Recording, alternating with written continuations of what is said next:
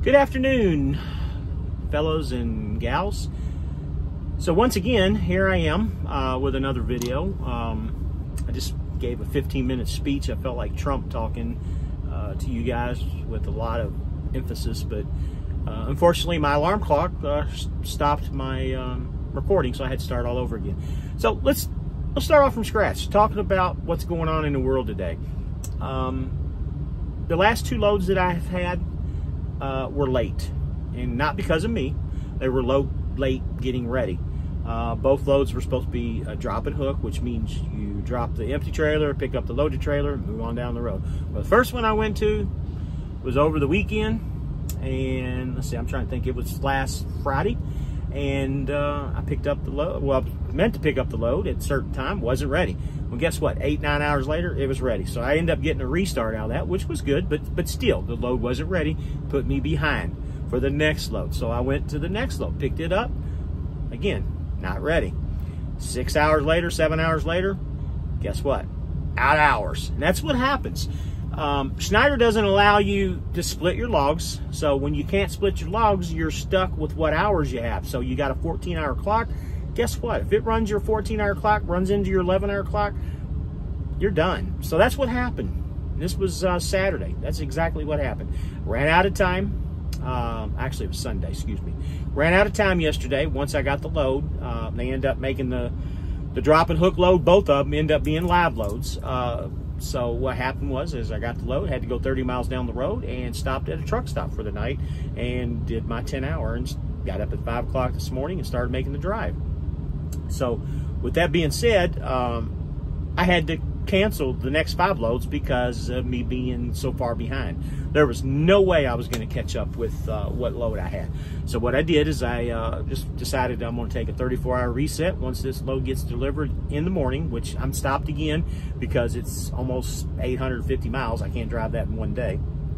So I'm going to split it up, and that's what I'm doing. Taking a 34 after this load, and I've already got some new loads booked up. I think I'm going to have a pretty decent week.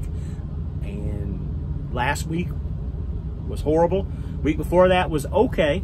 Last week I didn't get a paycheck because I went negative because of the load that didn't get delivered last week got put onto this week. It's all a ripple effect. And if you don't get a load on one week, it gets next over to the next week. Well, the load that I had last week was a $2,700 load that got plopped over to this week, which again, like I said, I had to cancel a load, and then 2 loads being late, it all makes a ripple effect.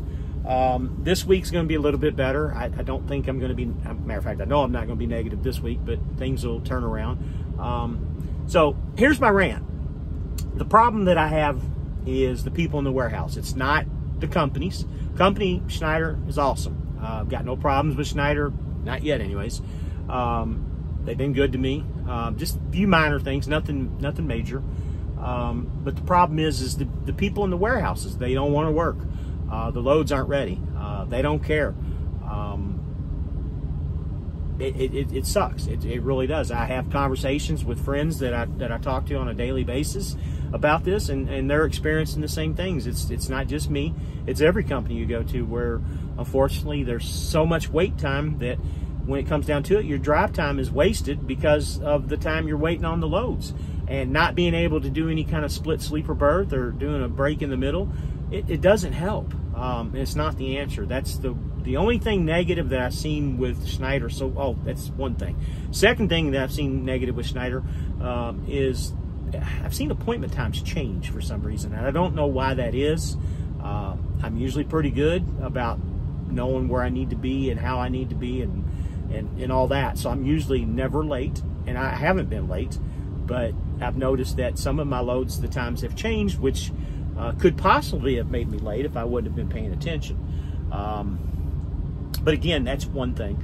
And me and my friend were talking earlier today. The company he works for, he's pretty much doing the same thing I am. He's got a truck from Schneider Finance, but he's taking it to a different carrier than I have, and I'm not going to mention the carrier. Doesn't matter. It's not pertinent. But if you know, you know.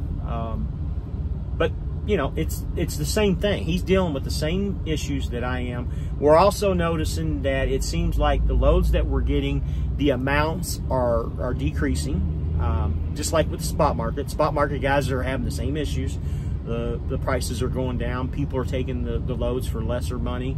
And it's just, you know, it's getting bad for all of us out here. And, you know, the companies are taking money away, and they're, you know, taking these loads away. Like one he was talking about, paid $200 more last week than what it did this week, which really doesn't make any sense other than the company taking the money, because it's contract freight. The price should be the same each single week until they rebid that contract, whether it's a 6 month, a year, or 5 year, or whatever the contract is. The price shouldn't change. That's why they have contracts. Usually they're year contracts, but the price shouldn't change. But these are the things that us as truck drivers have to deal with. Not only do we deal with that, where nobody wants to work, we also have to deal with the truck stops, the people at the truck stops. They don't want to work. They don't want to be there because they're only making, you know, $10 or $15 an hour. Their bills need to be paid. Not only do they not want to work, the people in the restaurants in the truck stops don't want to work. And with in turn, you know, you got the high prices where they just gouge the truck drivers because they know we really don't have anywhere else we can go to park the big rigs. And that's besides the point too, because there are some states where you can't even, you know, go into because they don't allow parking. You know, a couple of them states, California, there's very few places in California. New York is a big one. New Jersey's a big one. You know, some of those northeastern states and some of the northwestern states and western states, they don't even want you there. That's why they're passing these laws to keep trucks out.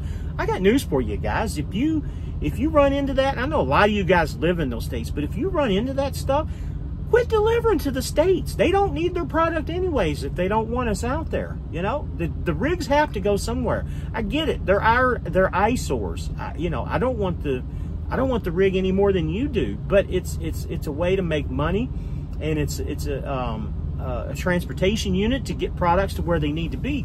If it wasn't for truckers, you know, nobody would have anything. 97% of all commerce is delivered by trucks, not trains, by trucks.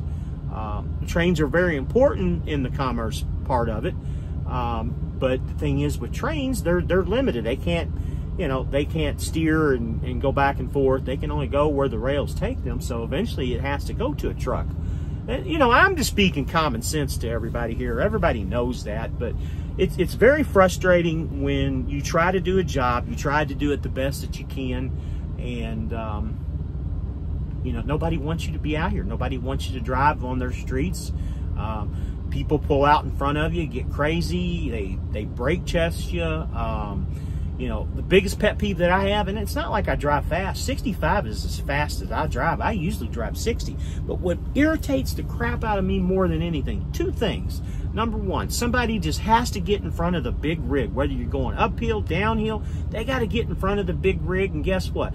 You're driving 60. Well, guess what? They're driving 57. So automatically the radar in the truck motions understands that car's driving 57. It's going to slow you down to 57. So that's one issue. The other issue is people merging onto the freeway. It's an acceleration lane. There's two options. Actually, there's three options. And the third option you don't want. But the two options you have, speed up, slow down, or run into the truck. Well, guess what? I've actually had somebody do that third option before, and it wasn't funny. She could have been killed, honestly. Wasn't my fault. A lot of people don't understand how that merging lane works, but when a truck's driving at 60, 65 miles an hour, whatever, it takes so much power and energy to get that truck up to that speed. You don't step on the brake and you don't step on the accelerator. You just have that thing on cruise, and people just don't understand that. So what you got to do, speed up or slow down. It's real easy. It's not a hard concept. Those are my two biggest pet peeves with drivers of cars that just don't have a clue. And every day it's getting worse and worse and worse. And it's not really the people that are our age. It's more of the younger crowd that I'm seeing. Now, don't get me wrong, there are some older people that have issues too, but it's the younger crowd, you know, 30 and under. It's this new generation of people. And I know all of us, you know, I even heard it when I was growing up, this generation, but honestly, I mean, if you really think about it and you look, it is this generation. They don't want to work. They don't want to do anything. They don't want to pay attention. They're addicted to TikTok and, you know, all the other different apps that are going on right now. Yesterday when I picked this load up, they were busy playing on their phones. Facebook, TikTok, whatever they were doing. They're just busy on their phone. Didn't give a shit that I was even there. They don't care that I'm on a clock, that I have 14 hours in the day to make a decision on, you know, where I'm going, what I'm doing. They just don't care. Nobody cares. And it's sad. It really is. Because most of the drivers that are out here, and granted, there are some of those new age generation drivers that are out here too that are the same way. They don't care either. They'll do anything they can to get in your way or do whatever. But for the most part, most of the drivers that are out here, we're all out here doing the same thing, trying to make a buck, trying to make a living, support our families at home while we're out here, you know, suffering, doing what we do. It's not fun. I mean, I love this job, absolutely love it. But in the last year or so, it's really kind of become a burden. And honestly, if there was a job that I could make the money that I'm making doing this and staying at home, I'd probably say, hey, you know what? I'm going to do it. But there's not. And it's so easy. The job really is easy overall. And I do like it. I'm not complaining. I'm not bitching. I guess I really need to get off my rant. But this is basically the video today. I wanted to kind of go over the different companies. Again, you know, I'll give you kind of a brief synopsis. I've said this before in the past. Swift was a great company. I've got no beef with Swift. I know a lot of drivers that are still there. A lot of those guys are actually leaving the company because their freight market has slowed down. And guess what? It's everywhere. Freight market slowed down everywhere, but Swift's really having some issues right now. They just released their load board. First day out, I think they had 6 loads on the whole load board for the whole country. Again, I don't know. I'm not there anymore. I don't want to speak on their behalf. All I can say is I had fun at Swift while I was there. I made a lot of money with Swift. No complaints with Swift. Same thing with Christensen. When I was with Christensen, my only issue with Christensen, it was 2. I couldn't make over $1,800 a week, which, you know, honestly, that's kind of the average now. But back then, you know, I was wanting to make a little bit more. And the second issue is when you pick up a load on Monday, you were stuck on it till, you know, Wednesday or Thursday if it's only a 500-mile load. So, I mean, at 500 miles, I can have that delivered the same day, possibly even the next day.